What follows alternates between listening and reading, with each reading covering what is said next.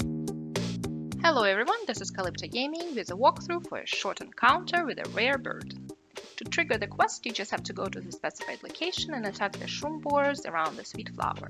After talking with the forest ranger, you will obtain the quest. You need to complete Varunagata quests before starting this, since you will need to use the weather contraption to set the weather to sunny.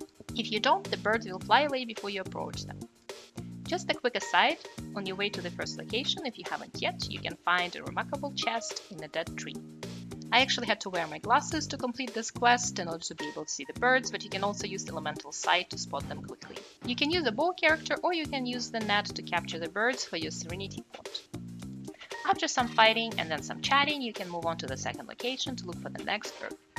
You will actually get into a bit of trouble here and learn some new information about the quest you're on, but after you can proceed to the third and last location.